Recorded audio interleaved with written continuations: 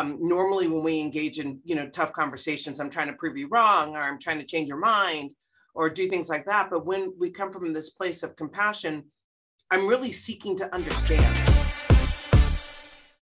If you ever feel tongue-tied when a difficult conversation comes up, or when discussions on race or religion or politics or something else emerges, this episode is for you. Now, Dr. Nancy Dome is back to Unleash Learning TV, and with her new book, she's here to help you and me learn how to talk about race and other hard things with a framework that I believe will help us all become hard conversations superheroes. Welcome back to Unleash Learning TV, and big congratulations, Nancy, for your book. Congratulations. Thank you so much. Yeah, it's been quite a journey. I'm really excited to talk to you.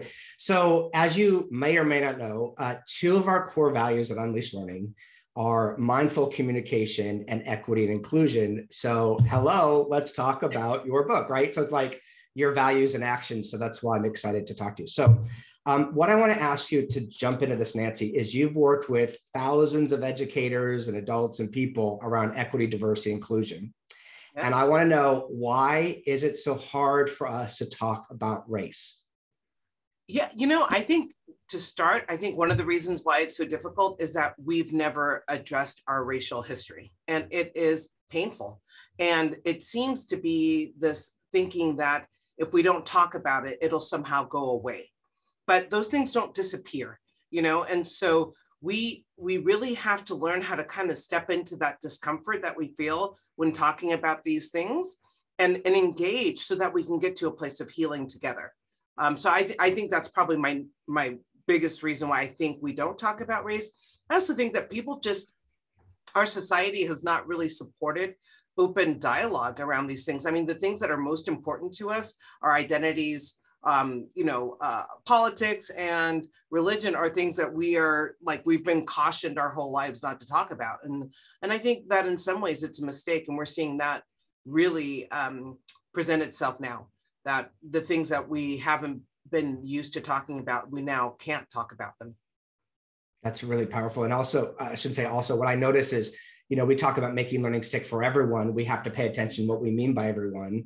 And I'm hoping, well, I know your book's going to help people in those conversations of what we mean about everyone. So, well, let's jump into it, because one of the things you do so well in the book is you offer a way into those conversations, right? Yeah. And you've got the RIR protocol.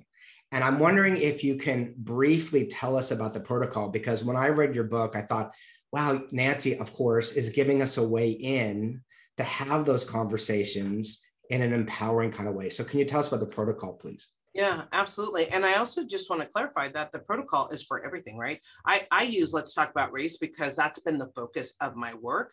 But in the book, you'll notice that, the examples we use are really run the gamut of, relationships and experiences within organizations. So I want us to think about it this way. So compassionate dialogue, which I would call the framework, is the what, right?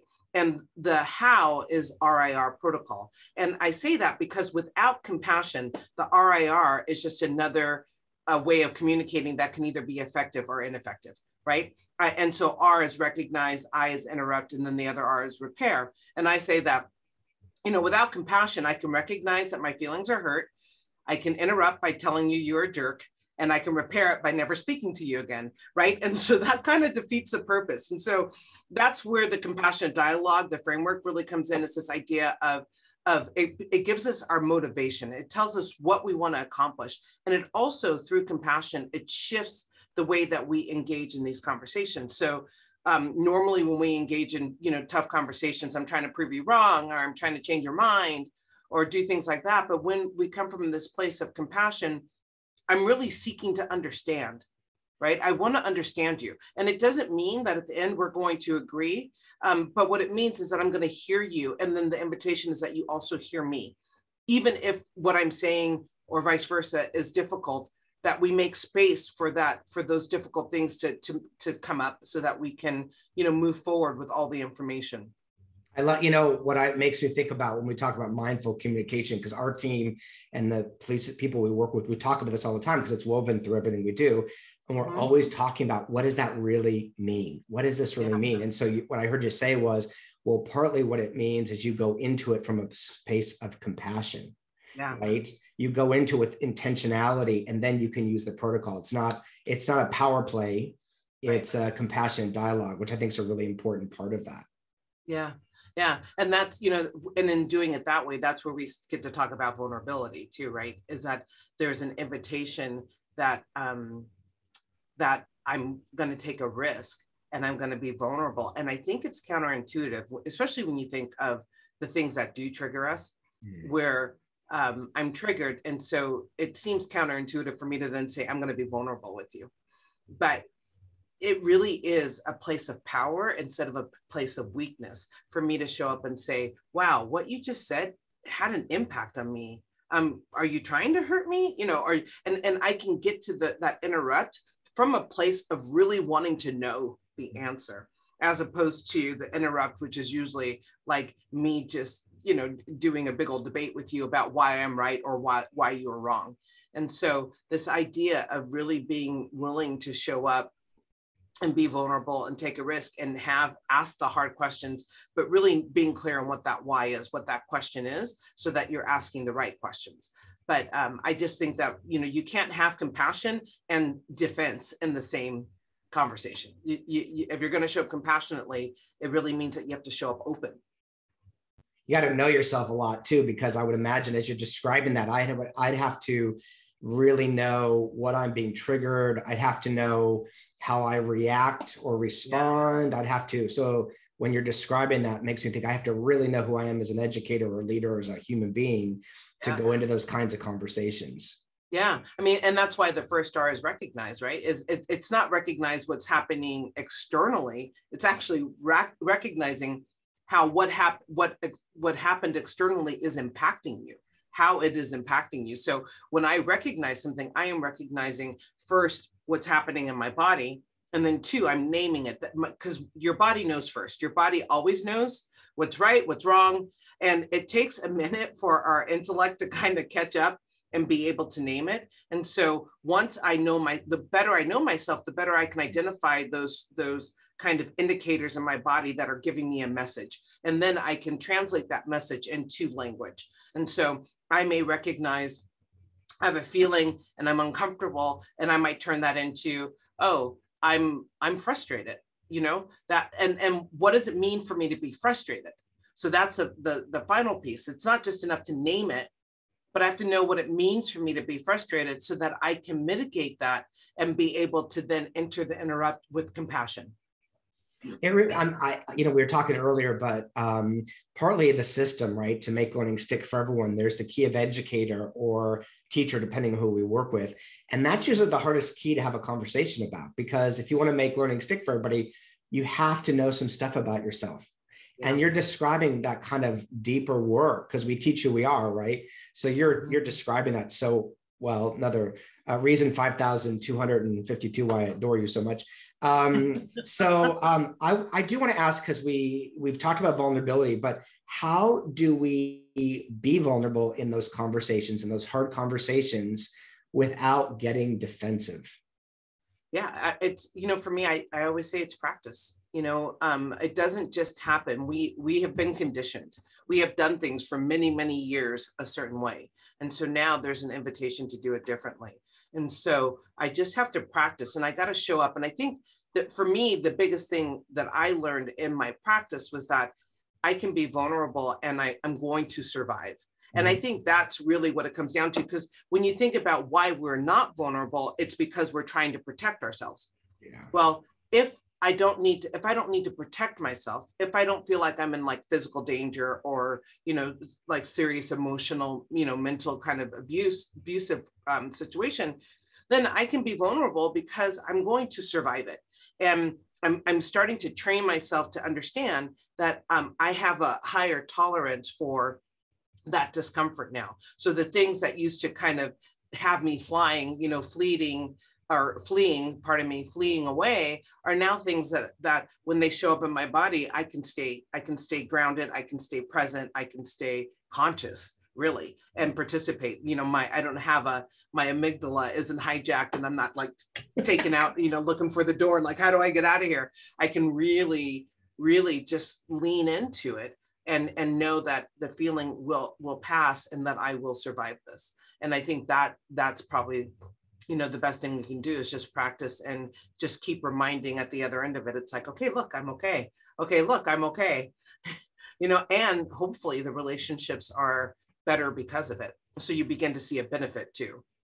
It makes me think almost the way you describe that, Nancy, is like you recognize it in your body, like, oh, I don't want to put words in your mouth, but this is how I hear it. Like you recognize it again. So when that vulnerability comes up, you probably recognize it in your body. You're like, oh, there you are again. And it's not, it's almost like a returning visitor. It sounds kind of strange, but you're used to that, the way you're describing it. So the more you get used to that, and you're not caught up on maybe the moment of it, you're connected to yourself in a way. So that's a way, if we want to be mindful in our communication, you keep talking about, we got to be connected to who we are. Yeah. And we have to identify and recognize those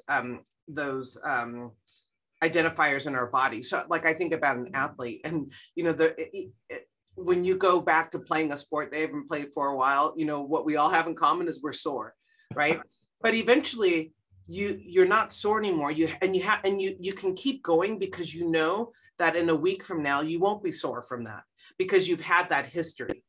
So, you know, tough conversations are the one things that we actually don't really have. And I'm making a pretty broad generalization here because plenty of people have tough conversations, but in general, we don't have that history to know that there is another way, that there is another side, that we will overcome that barrier and make it to the other side, and we'll be okay on the other side.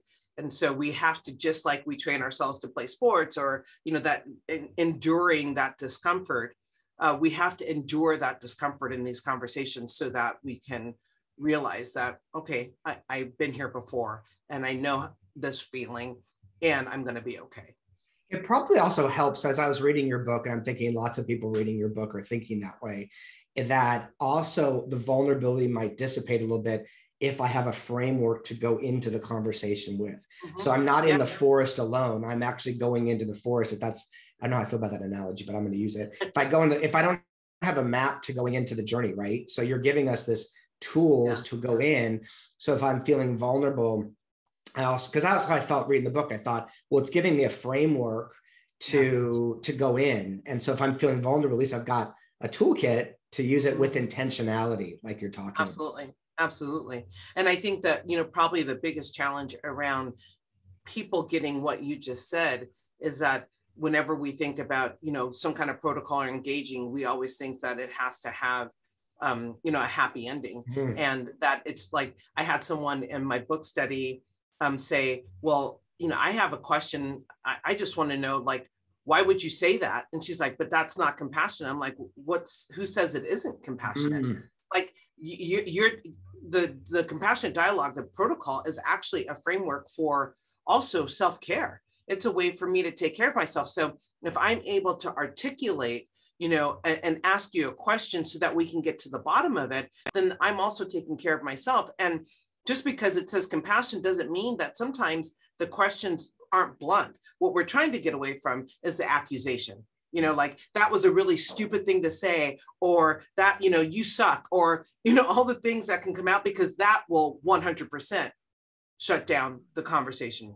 What we're trying to do is get to a place of inquiry where I can ask a question, and depending on how I'm triggered, the question may come out maybe a little gruff, but it doesn't make it any less effective of a question, because it's usually going to be an indicator of the dynamic that's already happening between us. And so if I ask you a direct question and say, like, William, what does that mean?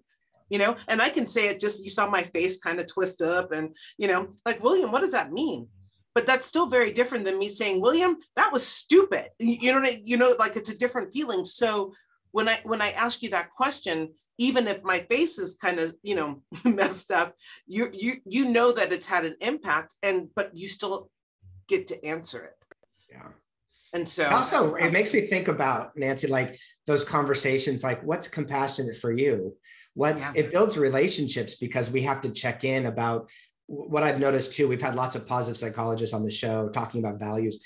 And what I've been noticing lately is sometimes when there's a conflict that I have with somebody, I don't even conflict, but where sometimes actually what I realize is we have shared values, but we express them very differently. Yeah, absolutely. Right. And so as you're describing compassionate dialogue, we might have similar values around that, but we might express that differently. And that's been really helpful to me because I go, oh, we actually have the same values. You just do it differently than I do. I do it differently than you. And that builds those kind of relationships, I think, the way you're describing. Yeah, 100%. And I think that's, I think what you just described is relationships, right? It's like, you, whether it's a friendship or romantic or, whatever, you're together because you have shared values.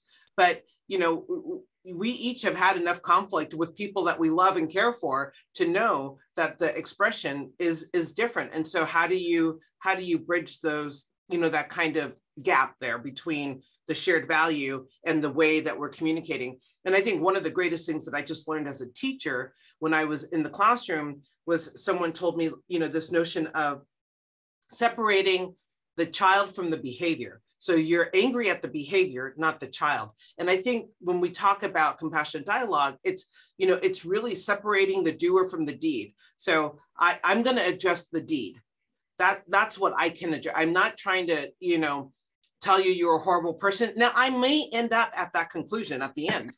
And I mean, that's true. Yeah. Because there are horrible people in the world. Yeah. But I'm not going to start off just because you've uttered something that I didn't like the way you uttered it. I'm not going to start off by saying you're a horrible person. So it's through that questioning too, that I begin to understand who you are and what that means to me. And if I choose to continue to engage with you or not, but I'm just taking it, my girlfriend, Debbie says, she's like, people quit 5 seconds before the miracle. Wow. And what I don't want to do is quit 5 seconds before the miracle. So if I let you trigger me and I write you off, I may have been quitting a little too soon. I think one of the things that's helped when I was reading your book, I was thinking about this. I didn't have that language, but I was thinking is sometimes things play itself out longer than it takes, or I have to give it longer because in a year, I've had met people, they're like, I didn't really like you. It wasn't until I had the job interview that I go, oh my gosh, I get what he was teaching. Right. So it might be, or I had an interaction a year later, go, oh wait, I understand it now. Yeah.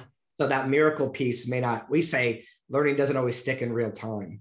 Yeah. So that's a way of thinking about that. Yeah. Absolutely. Okay. We've got time for one last question that I think is really, really important is in your book, you say resolution doesn't always equal forgiveness. Can you please end with that? Tell us about that. Absolutely. So the third piece of the protocol is the repair, right? And whenever we think of repair, we think of fixing it, but we think of fixing it to like bringing it back to where it was, like so that it's functioning. But sometimes repair is divorce, right? That is a form of repair. Repair simply means that we've come back around and we are re-engaging to either make sure that the person who we're in or the issue that we're in dialogue with knows that we're good. So if you and I have a disagreement and we do the protocol, it's compassionate, it's lovely. If we don't actually bring it back together, then our minds will continue to play tricks on us. And instead of focusing on the positive things that came out of our discussion, our mind will focus on the discomfort. It focuses on the feeling because it's what it can get in touch with right away. And so for me to then leave it and not come back around and say, hey, William, thanks for your time, or are we good? Something that lets us know that we survived this, right? It's that proof that we survived. And we can move on. But sometimes through the interrupt phase, I may determine in the interrupt that really your intention is malicious towards me. And so the repair is that, maybe we don't need to be in relationship anymore. And so, forgiveness, I don't know if it's right, forgiveness, because forgiveness is a little different than like the divorce. When I think about forgiveness, I think that's really internal process, right? It's less about you and more about me not forgiving myself for whatever it is, right? And I think we get lost because people think about the protocol and they're like, well, the person I need to do the protocol work with, was my dad and he died, so how do I do this? Well, because you can still get centered and grounded in yourself, right? It's forgiving you, and then possibly that forgiveness, but it's not, when I think of forgiveness, it's not in the sense of I forgive you and we're all good. I may forgive what you did, but it also may also still mean that I don't want anything to do with you. I always remember Carolyn May said, contracts end sometimes. Yeah, contracts end sometimes. We get empowered. We've learned our lessons, and then contracts end, and that's okay too. And so sometimes we want to hold on for dear life, but contracts, we learned the lessons, we got what we needed, and that kind of stuff. So what do they say? They say reason, season, or lifetime. Well, you've been a lifetime so far, Nancy. Yeah, you've been a lifetime for me too. And it's knowing the difference and letting go when it's over. Yeah. And I think the last piece about this, I'm thinking about our mindful communication is it's not this, it's this. It's like going inside out, right? So, okay, so this is what we're going to do. You graciously gave us a couple copies of your book. So yeah, fantastic. And so what we're going to do, we always ask the question to the audience. So here's our question to the audience. I'm looking at you.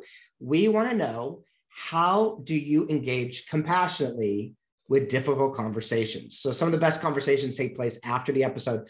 What we're going to do, Nancy, is the team will decide who's the best comment. And then we will mail, I think we've got 2 copies of your book, or maybe 3. We'll mail those to whoever they are in the world, and let's get some great conversations happening on this planet right now. That sounds awesome. Thank you so much for the work you do, Nancy. I'm a big fan. Oh, ditto. Thank you. Blessings. Okay. Thanks, everybody. We'll speak to you soon. We'll see you next time on Unleashed Learning TV. Bye, everybody. So now it's your turn. We've got a question for you. We want to know, what's your approach for talking about hard things? Now, some of the best conversations take place after the episode, so add your comments there. And we're going to pick a few of the best comments and send you a free copy of Dr. Nancy Dome's book wherever you are in the world. So join the conversation.